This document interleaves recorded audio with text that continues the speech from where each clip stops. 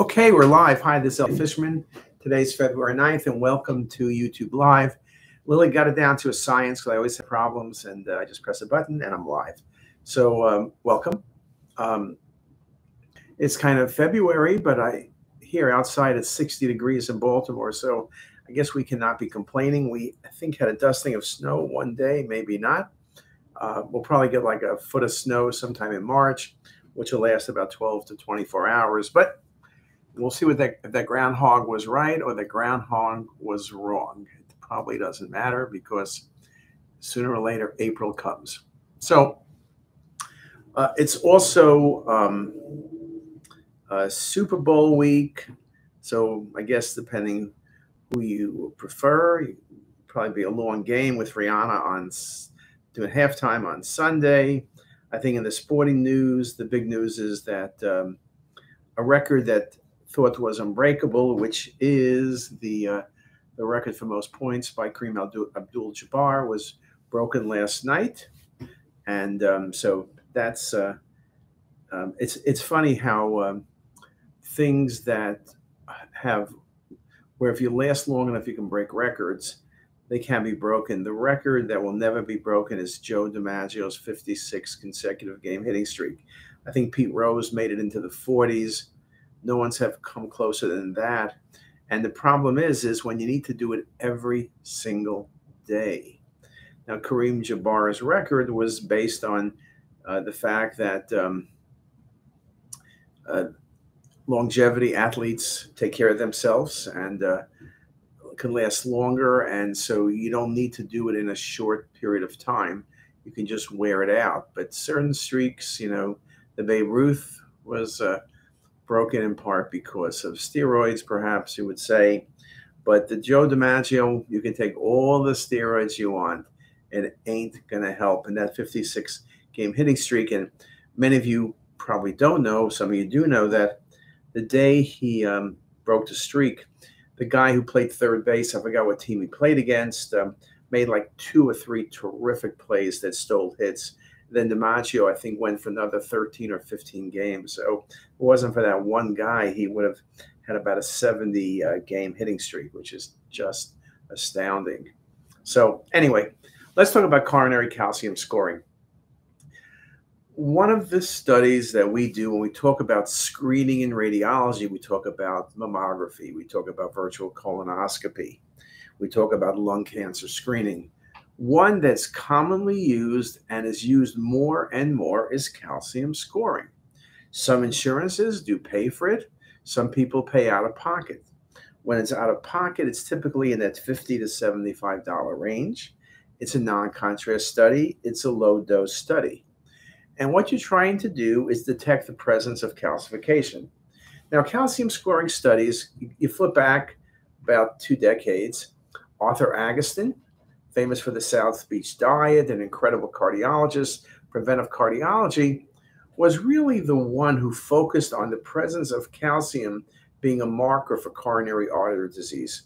Yes, from the Framingham studies, we had many risk factors for coronary artery disease, but they never really worked all that well. They were good, but not good enough. Calcium scoring was better. And calcium scoring is simple. The presence of calcium is correlated with the presence of plaque and coronary artery disease. The higher your score, the more disease you have, and the higher your risk of a heart attack. Now, several things I need to say. One is, although the best score that we all want is 0, 0 doesn't mean you don't have any calcified, you don't have any plaque. First of all, we talk about plaque being calcified, which means it's over 130 Hounsfield units. If you have non-calcified plaque, it's less than that, and so you wouldn't score it. So you can have a score with 0, but have a lot of plaque, but it's not calcified plaque. That's one.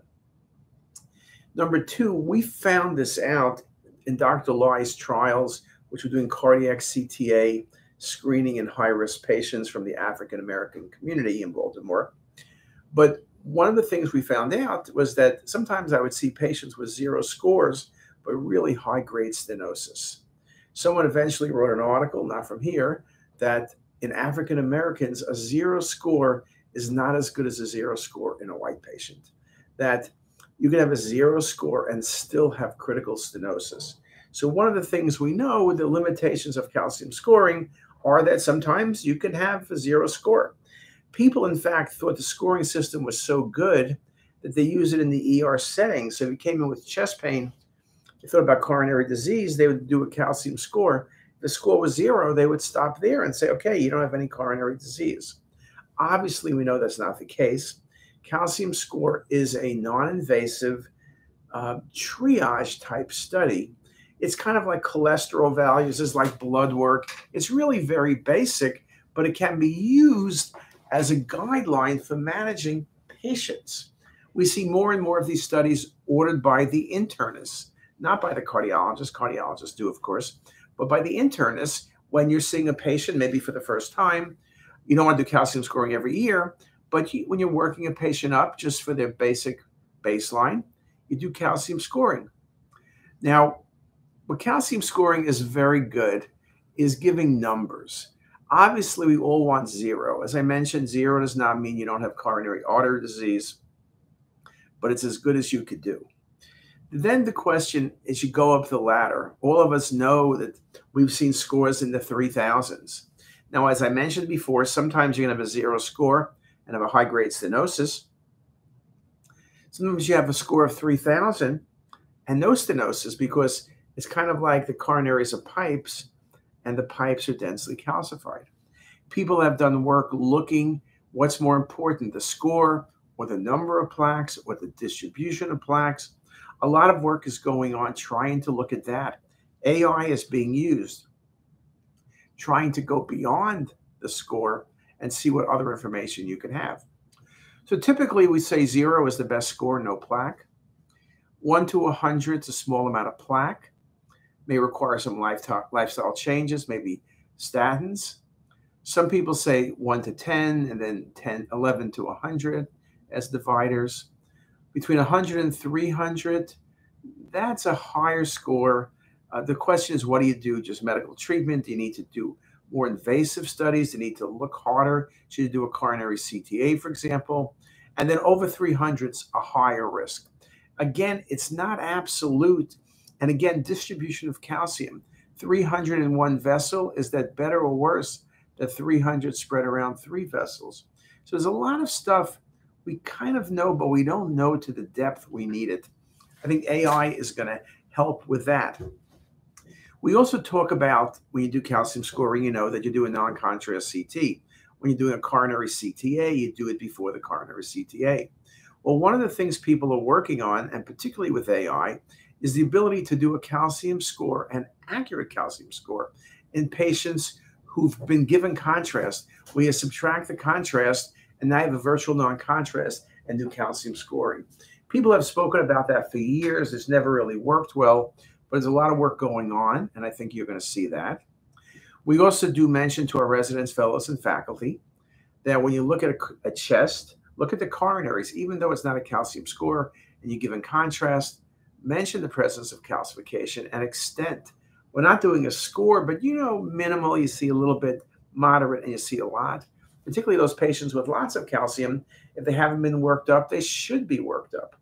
So again, when we scan a patient, we talk about things that can be used, opportunistic screening. We scanned you already, but now we can look at the coronaries, we can look at the subacute fat, the intra-abdominal fat, we can look at the muscle mass, we can look at the lung, look at the aorta for calcifications, lots of things we can look at.